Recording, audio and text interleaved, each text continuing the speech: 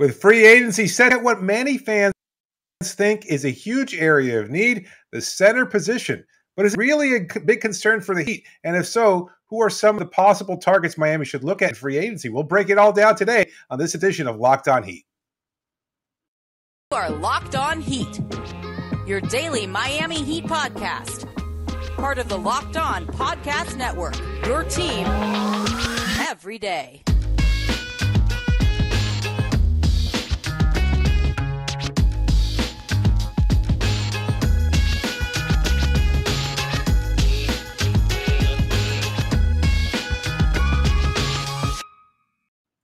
Hello, Heat Nation. It's a Wednesday edition of Locked On Heat, your daily podcast covering all things Miami Heat, however you may be listening or watching on YouTube, on Odyssey, or on your favorite podcast app. Thanks so much for making us your first listen every day. I'm David Ramil, and with me, as always, is my co-host, Wes Goldberg. Locked On Heat is partnering with Arcade 1UP to give away three NBA Jam Shaq machines. These are the guys known for making the incredible retro three-quarter scale at home arcade games like Pac-Man, Golden Tee, and many more. Enter to win on arcade1up.com/lockedon. That's arcade1up.com/lockedon for your chance to win one. We're talking about free agency, just a few hours away from the start of free agency, more or less, as you're listening to this. And one of the areas of need, well, at least in the opinion of many, is the center position for Miami. Obviously, size is a concern. Rebounding is a concern for Miami. They were often exposed during their playoff run. But how important is it for them to make a transformation to their roster and the style of play by upgrading their center position? We'll debate that. But we'll start off with the news that P.J. Tucker seems very, very likely to sign with the Philadelphia 76ers, as being reported by Keith Pompey, formerly of Locked On Sixers. Keith is, well, he's plugged in. He's been covering the team for quite some time. And so he would know better than anybody that it seems very likely. We talked about this in our most recent episode, looking at the upgrades to the power forward position. In the eventuality that PJ does wind up leading the team, we presented a couple of different names here and there that might fill in for Tucker if and when he does leave. And it looks like that seems to be the case. 3 years, probably close to $30 million for that deal to happen. And it looks like PJ is on his way out. Wes, what do you make of the news? Yeah, not just Keith Pompey. Obviously, he has it. Mark Stein has it, reporting that it would be a surprise if it wasn't, if PJ Tucker did not end up in Philadelphia at this point. So it does look like PJ's on his way out.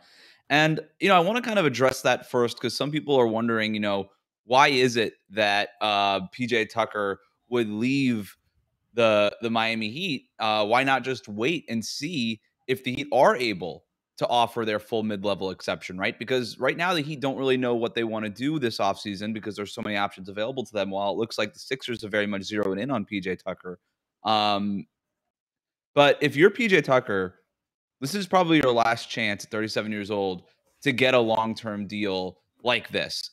$10 million plus a year and these things. It makes no sense if you're PJ to wait around, even if you have loyalty to Miami. If Miami is going to wait and see how this whole offseason unfolds, then there's no guarantee that if PJ Tucker waits with the Heat, that offer is still there for the Sixers. The Sixers don't care about waiting for the Heat. The Sixers want to fill out their roster. And maybe there's another option that comes down the line and they give the MLE to that player instead of PJ Tucker. So PJ Tucker getting his money, it looks like, unless the Heat decide that they want to tap completely into their taxpayer mid-level exception and go ahead and re-sign PJ Tucker. That's why it looks like PJ's on his way out. It's not because Miami doesn't want him. In fact, Miami would love to have PJ Tucker back. It would solve a lot of problems if PJ Tucker just took the $8.4 million that they can offer him with the early bird exception. But there's a better offer on the table, and you can't blame PJ for taking it. And we've seen this play out in many different ways. It played out with Dwayne Wade to some degree. It's played out with a number of players.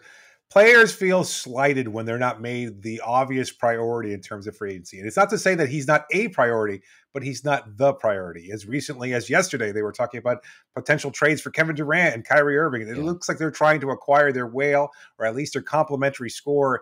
And maybe the assumption is, well, we could try to work with, PJ as much as we possibly can. And maybe he feels, you know what, I'm ready. I feel a little bit insulted maybe that you didn't throw the full $10 million at me. It always works out that way. Yeah. And it's not a knock on PJ. Like you said, he's been due for a big payday for his whole career. He's never really gotten it. And if he can get that long-term security, That's a huge thing for a guy who's 37 years old. He needs that right now at this point in his career. He wants to continue playing, but who knows for how much longer he can actually do so at a high level. And if somebody's willing to offer 3 years at such a high level, at such a high amount, he'd be a fool not to take it. All of us would do the same. So yeah, it's a business decision, man. Like, there's absolutely nothing wrong with it. And I think he would like to be here. But, if you do give him that full mid-level exception, then you're pretty much cornering yourself into only having the minimum exception and the veteran minimum exception, and then whatever kind of trades you can maneuver. And I don't know that that's good enough for this Heat team that is obviously looking to upgrade. Because PJ's departure or imminent departure seems to be kind of like the first of steps in terms of like maybe an awareness that their best opportunity was last year to capitalize on a championship. Do you think there might be any kind of awareness on his part of saying, look, we got as close as we possibly could last year, where we were within a missed 3-point shot of advancing to the NBA Finals, but we were able to do as much as possible with Jimmy aging, with Kyle Lowry aging, with Bam maybe not taking that huge step forward. I think he looks at Philadelphia. I don't know if it's the writing on the wall that the Heat window is closed, but I think he looks at a team like Phil. He's not taking this from the Sacramento Kings. He's going to the Philadelphia 76ers. They're a legit contender. James Harden coming back. Most likely, it looks like. Joel Embiid, obviously MVP candidate. A good roster all the way around. A coach that everybody respects, players respect, and Doc Rivers. A front office that he knows very well, with Daryl Morey obviously leading things over there. So, yeah, it's not like it's the Sacramento Kings that he's deciding to take more money from. This is not just a money move. It's just partially a money move, and it just comes with the added benefit of, hey, I could still compete for titles, which you can do in Philadelphia. But, we mentioned some of the other names on the last episode: Kyle Anderson, Otto Porter. Not like the big guys, the way that you kind of consider PJ Tucker a big man, while you look at Kyle Anderson and Otto Porter more as like modern forwards. Probably would have been like small forwards 8 years ago. Now they're really kind of more of the modern day power forward who could stretch the floor. Both of those guys could do that. Not as big rebounding type of guys as PJ Tucker is. Not as good even defensively as PJ Tucker is. But both of those guys would be good options. But the other option that Miami has, if not a stretch for a power forward, is just shifting Bam Adebayo over to power forward and go ahead and getting more of a traditional 7-footer to play next to Bam, which I know is something that fans really want to talk about. I know we're going to carve into that in a little bit, but I do think that there are some other stretch for power forward options available to Miami that they could look at. But this also puts a little bit more pressure on Nikola Jovic to maybe make an impact sooner rather than later. I don't think they're going to rely on Jovic. I don't see Jovic starting opening night. I don't think that's going to be the case. But they're going to need him to play some minutes, probably more so if PJ Tucker doesn't come back, which it looks like is going to be the case. Well, they wouldn't rush him, right? I don't think that would be the case. Like, one thing we saw from Tyler Herro in Summer League was that kid was ready. Like, maybe he would, to something that Spo has said countless number of times. He never shies away from the moment. In fact, he seems to embrace these kinds of things. I don't know if Jovic fits that category. I don't know if he's a gamer like that where he just wants the ball in his hands. It seems like he might be the case, and they're hyping him up. Well, I asked Pat Riley about it during the press conference on Monday. Minutes, And I said, like, do you expect him to play rotation minutes? And I don't think he ducked the question. I think he was being honest when he said, we'll see. Like, we have Summer League coming up. We have training camp. Like, that's when you win the minutes. That's when those things are determined. We don't know who's going to be playing what at this point. And so we'll see with Jovic. Let's put it this way. There's going to be more of an opportunity for him to go ahead and earn those minutes. Let's put it that way. I think that's absolutely true, no matter what happens. That's fair. Well, we'll talk about whether or not a shift in the way that Miami's roster is constructed might be necessary, whether or not they do need to upgrade the center position or the forward position, whether or not they need to shift Bam down, because I think it's an interesting debate to have, especially with the kind of free agents that might be available. Plus, we'll get into a few of those names and options that might explore in free agency. But before we do that, just wanted to tell you about a relatively new sponsor of the show. It's called Sakara. You've probably heard about it before. Feeling your best starts with what you eat. Everybody knows this. We talk about a number of different food items on the show, but Sakara helps you live a healthy, balanced lifestyle and truly enjoy it with delicious, plant-rich, transformational nutrition that builds a foundation for living in your best body. It's time to seek wellness, joy, and abundance in all areas of your life, starting with what you eat. And with Sakara, you get nutrient-dense meal snacks and supplements that nourish your body without ever sacrificing taste or quality. Believe me, as a vegetarian, I know how difficult it could be to find the right foods that you're comfortable with, that you feel healthy eating, and that you like to enjoy. None of that is an issue when it comes to Sakara because all their meals are carefully selected to become very good for you and to taste great as well. So Sakara is a wellness company anchored in food as medicine. Think of that concept, food as medicine, on a mission to nourish your body through the power of plants. That sounds great to me. And right now, Sakara is offering our listeners 20% off their first order when they go to sakara.com. Locked on 20, to enter the code locked on 20 at checkout. That's Sakara, SAKARA.com/locked on 20 to get 20% off your first order. Sakara.com/locked on 20.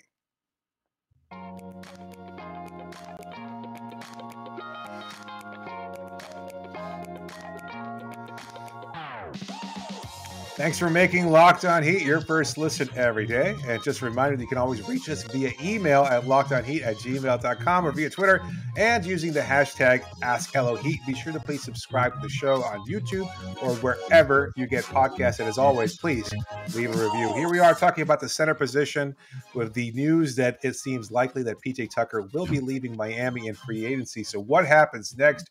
We've talked about some options that Miami might have to replace PJ at the 4. We talked about Nikola Jovic, whether or not he gets some increased playing time.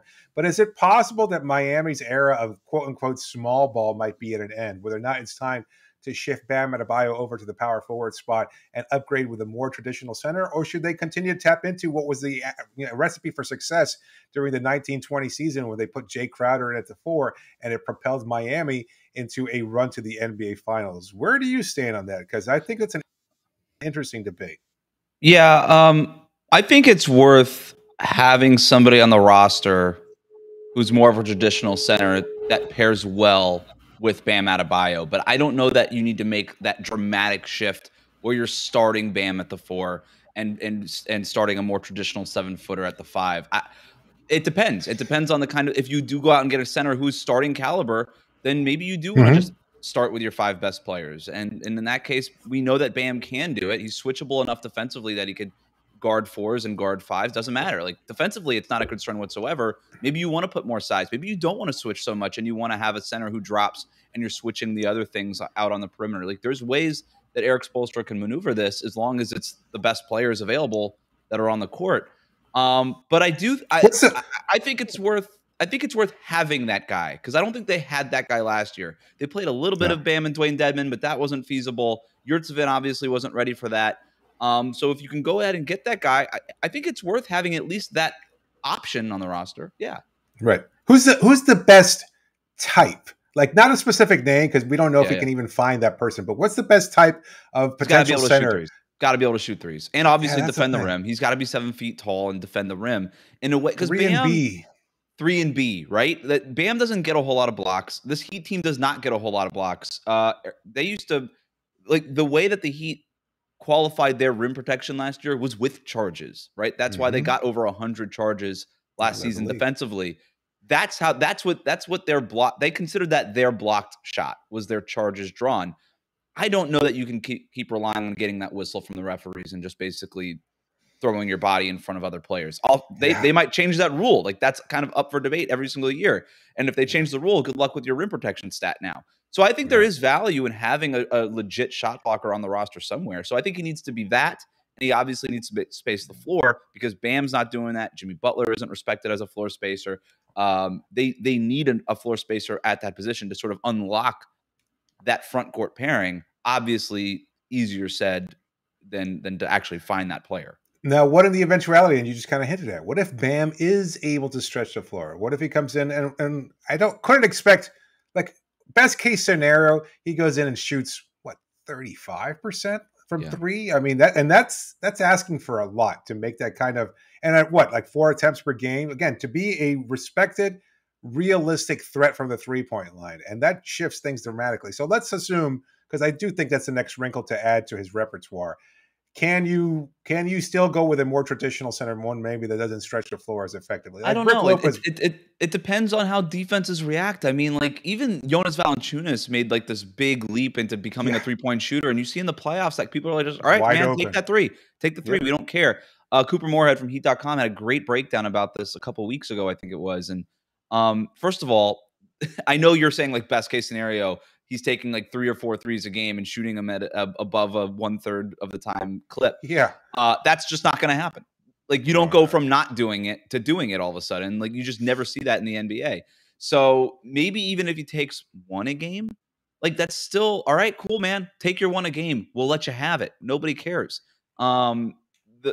A world in which Bam Adebayo becomes not only just hitting a high percentage, 35%, let's call it, like you said, but like also player like defenses caring about it from one season to the next is virtually zero. It's just not going to happen. So they don't care about his mid range, and that's a reliable weapon that he's. That's what I would say is the next. That's what I would say is the next wrinkle for him is actually improving on that mid range shot and opening the floor a little bit more, because I think defenses will be more willing to step up to 17 or 18 feet even versus the 3-point line, which is obviously different kind of connotation around it. So I think the next wrinkle is actually expanding that mid range game and just opening up that first box near the basket a little bit more for Miami's cutters and Jimmy Butler and Tyler Herro. But I think, to answer your original question, if you were going to play Bam next to a center, it looks like somebody who theoretically was a fit in Kelly Olynyk and Myers Leonard, 7-footers who could space the floor with their 3-point shot. The problem was with Kelly Olynyk, he couldn't rebound. And for Myers Leonard, he couldn't play defense. And so, like even just like theoretically, you're like, all right, just as long as the guy blocks shots and hits threes, but you don't want to give up a ton of stuff on the boards. You don't want to have a center who is a total weak point on defense. Like it's more than just that. These players are really hard to come by.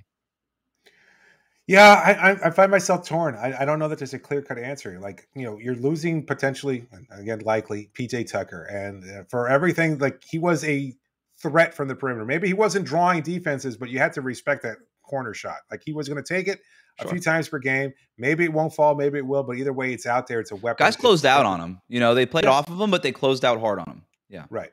So who's going to be able to step up and do that for Miami? And I don't know that they have an answer on the roster currently. And I don't know that even if any of the names that we're going to be able to suggest tonight would be the same quality level 3-point shooter that PJ is. But we'll get into some of those names there. So that's why we will get into some of the names. But I'll just to reiterate, that's why even if the perfect fit isn't on the available, to get a guy who's almost like that could be helpful just off the bench, where you could play them together for 6 minutes, 8 minutes a game, just to give things a different look. That might be a logical step, but we are going to get into some names.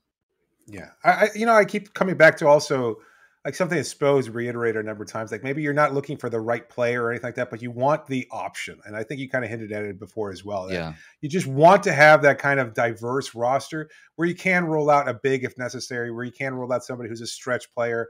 Maybe he's like a PJ Tucker who can't play the 5, et cetera. Yeah. So there's a lot of different options out there. Well, this is what we talked about when they drafted Jovic. Like that's the long-term solution. Jovic is not that right now. It's too much to expect that, right? But like long-term, 3-4 years down the road, you could see where Bam is in the center of his prime and Jovic is entering his, where he is that ideal front court partner. But there's some other options that we'll get to here in a minute too. All right. Well, we'll talk about them next. But before we do that, just a reminder that BetOnline.net is your number one source for all of your betting needs and sports info, where it's the NHL playoffs, Major League Baseball, or even the beginnings of the NFL futures. BetOnline.net is a place for you. You get all your sporting wagering information, including live betting, esports, and scores, news, podcasts, everything you might be looking for when it comes to the world of sports. BetOnline.net is the best spot for all of you. So go to the website today or use your mobile device to learn more about the trends and action. BetOnline, where the game starts.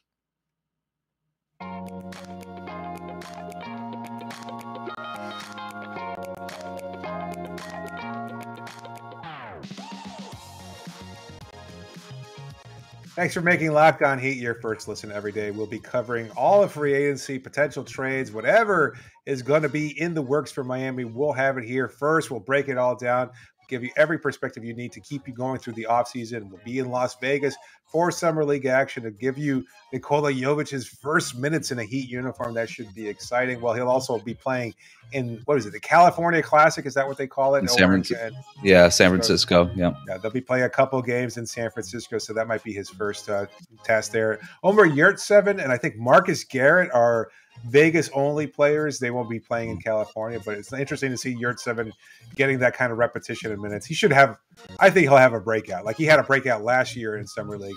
I think he'll have one this year as well. So it should be interesting to see him perform at a high level. And he is an option. Like, I mean, he's on the roster. He could take that leap. We've seen that before with Heat development, that, you know, all of a sudden a player that's kind of a borderline fringe player might all of a sudden take that leap. Max Strus last year started in Summer League. The breakout began in Summer League, and next thing you know, he's starting. So yeah, Omer Yurtseven absolutely is an option for the Heat team. They're going to they're going to see what he can do at Summer League. All right. So who are some of the names on your list? I know you've got a couple of names there worth getting into. So I'll repeat: Otto Porter, Kyle Anderson, definitely options with the mid-level exception if they're looking for more of that stretch four kind of swing forward kind of player, who I think would be both of them would be great fits if you can get either of them for the mid-level exception. Home run for the Heat, plug them in power forward, problem solved. Not quite the PJ Tucker look, a little bit different, maybe a little bit more dynamic, right? Yep. Could be really interesting. But if they did want to go in the direction of more of a traditional big to replace PJ Tucker, two names that I've heard, and I've got intel on this, two names that I've heard Miami would consider if they become available: Bobby Portis and Mo Bamba. The Heat took one power forward away from Milwaukee already. And if Bobby Portis, who is 10 years younger than PJ Tucker, does opt out to seek a long-term deal as he's expected to do, I think the Heat would see what it would take. Now, the overall expectation is that Bobby Portis will opt out, but then re-sign with Milwaukee on using his early bird right extension. And I think that's something valued at like $12 million or something like that. The Heat can't get there. But if for whatever reason Milwaukee lowballs Bobby Portis the way they did last year with PJ Tucker, I think the Heat would try to swoop in and grab Bobby Portis. And so they'll be interested in Bobby Portis depending on how that turns out. And then as for Mo Bamba, a little bit more complicated. He's a restricted free agent, but if the Magic renounce him and let him become an unrestricted free agent, the Heat would explore using a portion of their MLE on him. But also, you know, they could potentially trade for him too if he remains that restricted free agent. And trading for him becomes a little bit more difficult unless Orlando is interested in Duncan Robinson. And so those are the two names I've heard Miami would consider. And just for fun, David, I kicked the Mo Bamba thing at our Locked On Magic host, Philip Rossman-Reich. I was like, what do you think the Magic would do you think the Magic would be interested in Duncan Robinson? And he said, yeah. He said he's sort of exactly the kind of player that they need. And so I threw out like a Duncan Robinson plus Omer Yurtseven for Mo Bamba, and then you sign Mo Bamba to like a 4-year, $45 million deal, the way we just saw Boston do with Robert Williams, kind of buy low on him. I think both of those are options that the Heat are going to explore. I'm not a big fan of the Portis move just because, well, it's Bobby Portis, and I'm not sure he does have weaknesses defensively. He has championship experience, etc. He can stretch the floor sometimes. You texted me, when I sent you the Bobby Portis stuff. You texted me, what's the deal with Bobby Portis that you don't like? Why don't you like him? I just don't like Bobby Portis, period. Like I'm not. I don't know. Shout out to Alphonse Sidney of the Miami Heat beat for calling him what was it, great value Kevin Garnett, like the crazy eyes, the intensity, the fake intensity. I think, I don't know, it's just something about him that I've never been a big fan of Portis. He feels like a guy that he's always a fan favorite. He was a fan favorite at Arkansas, Chicago, and Milwaukee. I think Heat fans would change their. I think you would change your tune if Bobby Portis ends up here. No. You would just not like him. Okay. Yeah. Ask Nikola Mirotic whether or not he thinks Bobby Portis is a great guy. Anyway, the Mo Bamba one's more interesting because of the youth. Although I am a little suspect because I saw him up close in Orlando during his rookie year. He was oft injured. He's shown some progress, obviously, but he had to work through a lot of injury just to get to this point. He is that 3-and-B option. He's 7'4". He shoots the three ball at 35%. 7'4" wingspan, right? He's not actually 7'4", is he? I think he is. Yeah. Really? Yeah, I think he is. He's a. Maybe I'm wrong. He's listed at 7 foot. Oh, no, 7 foot. Sorry. Yeah. Okay. But he's got like that huge wingspan. It's like a 7'8" wingspan. It's one of the longest wingspans ever tested at the combine, right? Which I think is what you're referencing. 38% on fourth attempts per game last season. Mo Bamba also had 1.7 blocks per game averaged about 26 minutes. Elite 3-point shooter at his position. Like we talked about Bam getting from just nothing 3-pointer to even respectable being virtually impossible. Mo Bamba is already that. Now, obviously, there's things defensively that he has to clean up. He has to clean up the fouling stuff. He does foul a lot. He needs to become better at just general rim protection, despite just the height that he comes with. But it would be an interesting buy low candidate because he's only 24 years old, same age as Bam Adebayo. I don't know. I kind of like the fit there. I kind of do. No, I love it. I love it. For everything that I've said negatively about him just now, I think that's like the best option, really, just in terms of youth, in terms of upside, in terms of getting out of the hellhole that is Orlando and being put in a real franchise that's run well and gives you a clear-cut identity and what you're supposed to do and target goals that you can reach and the means in order to get them and reach them. So he will thrive in Miami. At least that's my opinion. I think he's also talented, seen, man. He's so talented. And that's the other thing that you and I were talking about going into this offseason was the Heat, I think, just have like their biggest need to me is just raw talent, athleticism, size, all these things. Mo Bamba at least brings that. Okay. I also saw him, this is on social media, so take it for what it's worth, something about, let's go get it. I think in reference to a tweet or a post of some kind about going to play in New York. I think the Knicks are an option there for him. He's from New York originally. He played in Texas, but he's from New York. So maybe he wants to go join Donovan Mitchell in his hometown team in New York. Who knows? It's always a crapshoot. I'm not sure what the goal is for him, but the Knicks are spending all their money. Said that, the Knicks are spending all their money on Jalen Brunson, so that might not be an option for them. You got it. Having said that, there's another Knicks center that I think is worth exploring. That's Mitchell Robinson. I think he's another guy.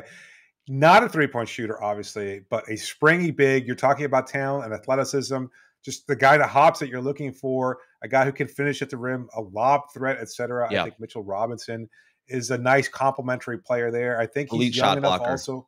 Yes. I think he's young enough also where, again, take him out of a badly run franchise like New York, put him in Miami, and we'll see him reach another level of his development. I have so much faith in Miami's development system, as all of you should as well. And I think he could come here and thrive. Again, if you're looking at, go ahead. You got a problem. But to fix the injury issues though, because those are real. Like, do you? Yeah. I mean, there's something to be said about Miami's conditioning program, and maybe that would help him. It's a real question. I'm honestly asking you. No. I think it's, the injury things are probably a little overblown in that, well, why the hell would you want to play 82 games for New York anyway? Like, I mean, I know there have been faking injuries. I think they kind of shut him down also. They like when they're tanking away or when they're just kind of like, oh, he's not really going to come through, et cetera. Like, I mean, I don't know. Let me see. How many games did he miss last year? Was it a significant looking it up portion? Right now. Played 72 games last year. 72 games. 31 the year where they that. Didn't make the playoffs. It's actually, you're right. They're a little overblown. It was just 1 year that he really was dealing with the injury issues. So I think it's a possibility. Again, maybe we're out to some degree. The spacing might be a little wonky, but you want somebody who has upside and can still play a key role off the bench alongside Omer Yurtseven. I don't see why you wouldn't kick the tires on Mitchell Robinson. Now, the other one thing with Mitchell Robinson, one thing on Mitchell Robinson is he's going to have to take less money to play for Miami, right? Because I think a lot of teams would probably pay him more than the taxpayer mid-level. Maybe he would. Maybe, like you said, he's sick of an organization like New York. Maybe he wants to come to one like Miami. Who knows what these guys' priorities are? And at the end of the day, would the Heat use their full mid-level exception on him? I don't know. Is it worth hard capping your roster for Mitchell Robinson? It depends on how the rest of the offseason shakes out and what you think you could do later during the season. But it is an option. It is an option. Can I throw one other name at you? Yeah. Isaiah Hartenstein. But you got to say it how Kevin Harlan says it. Isaiah Hartenstein. Seems like he's the odd man out with the Clippers. They just re-signed Ivica Zubac. They're bringing in John Wall with their mid-level exception. So they're not going to have the mid-level exception to use on Isaiah Hartenstein. A little bit like a PJ Tucker type of situation for LA where they would have to dip into that MLE to bring back Hartenstein. So writing's on the wall. He's out. He's first of all, he's enormous. He's 7 feet tall. I was really impressed with what he did in like 15 minutes a game for the Clippers last year. I liked him coming into the draft a few years ago. I've always been kind of a Hartenstein guy, but two things that jump out from his box Walker score. Kessler. Sorry. 14 of 30 on three-pointers last season. So almost 50% on his threes last year. And then 4.7 assists per 36 minutes. So it has that playmaking style too. Right. Big body, solid rim protector, very good rebounder, flashes that ability to stretch the floor. If you could get him at a portion of the mid-level exception, which it sounds like is what his valuation is going to be here, I love that for Miami. I love that, especially if you can ink him now to like a 3-year deal at a lower contract. I think that would be a steal. Yeah, unrestricted, made 1.7 basically last year, so not looking for a huge payday, I'm sure. Probably looking for more stability at this point and playing time and opportunity. And I think Miami could probably offer a little bit of all of those things that he might be looking for. So it's an interesting name. And again, if you're not sacrificing playmaking ability, you can even add a little dimension of that in the center position. I think it makes a lot of sense. Just maybe a couple more names here, quick hitters that I've got. DeMarcus Cousins, what do you think? Nope. Worth kicking the tires after a strong year in Denver? Not a starter. Not a starter. You need rotation, night-to-night rotation guys. I mean, maybe on the minimum back end of the roster, but that's not a PJ Tucker. Andre Drummond? No, same thing. Maybe minimum contract back end of the roster, but not not somebody you could say, hey, here's 15 to 20 minutes a night. No. He trains in Miami. I keep thinking that there's something there. If you're looking for an active, overly exaggerated stat line and rebounding, I think Drummond is certainly a name to consider. Defensively, he sacrificed a whole hell of a lot. I can't help but think that there's some way that Miami could find a way to salvage. I'm not ruling out him. A promising career. I'm not ruling him out on a minimum, but as far as the PJ Tucker solution, trying to find a fifth starter, that's not Andre Drummond. Serge Ibaka? No. Washed. You think he's done, huh? You think he's done? I mean, everybody pretty much does, right? I mean, he couldn't even get on the court for Milwaukee after they traded for him. So I think he was hurt. There's a chance that he gets back to. He's hurt every year. And of course, then the last name on my list, Hassan Whiteside. It's time for the return, Wes. I know that you're excited. I think we need to cut off Hassan this podcast era now. 2.0. I don't know what you're drinking. You're not going. You're Whiteside's return. Nothing yet, but I will be soon, especially if Whiteside rejoins this roster. Sorry, a large section of Heat fans out there going, "What? He was great for it's the triple doubles." No, I don't know that those Heat fans are around anymore. I think they left with Dion Waiters and Hassan Whiteside in that whole group. Damn. How quickly they jump ship. Anyway, thanks so much for making Locked On Heat your first listen every day. Of course, we'll continue to break down some other potential names in free agency in our next episode as we queue up to the start of free agency. So make sure to stay subscribed to the show to get all the best coverage that you're looking for from your favorite team. For your second listen, get up to date on the latest news and rumors in the NBA in just 30 minutes every day with Locked On NBA, your daily NBA update in just 30 minutes. This is David Ramil signing off for now. Thanks so much for joining me, Wes. Wrap it up, B. No to Hassan Whiteside.